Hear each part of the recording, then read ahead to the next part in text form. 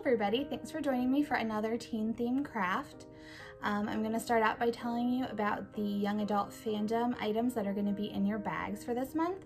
And the fandom for this month is Twilight, classic one. So on your buttons you have the cool artwork from the cover of the very first book, and you have a bookmark with a quote from the book as well. So those are going to be in your bags. And the theme for this month is Clocks and Time. Our featured young adult book is Before the Broken Star by Emily R. King. This book is excellent. It's actually the first book in a series, and it's sort of steampunk fantasy series about a girl who has a mechanical clock for a heart.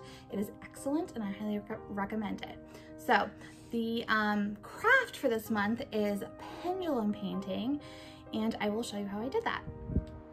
All right, so this is how I'm going to do the pendulum painting. So you guys will have in your bags cups with holes punched in them and string, and then a hole is punched in the bottom. So I layered different colors of paint into the cup, and then I'm just gonna hold it by the string and swing it like a pendulum over my canvas to get a really cool kind of like abstract dripping effect on it. I also poured the paint into the cup while it was sitting in another cup, just because there's a hole in the bottom to keep it from dripping all out before I start painting.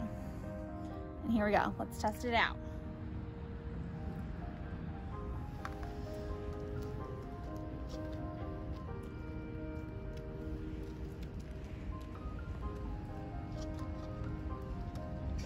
As you guys can see, I'm doing this outside because it is a super messy project.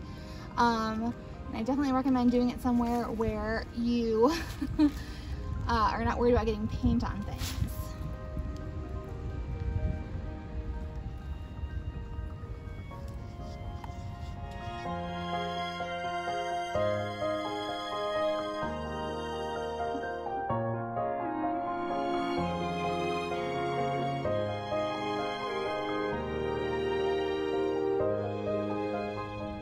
All right, so just a couple things that I learned from doing that.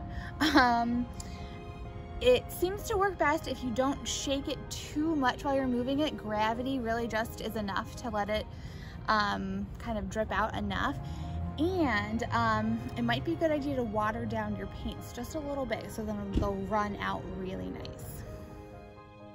Thanks for joining me, guys. Tune in again next month for another teen themed craft.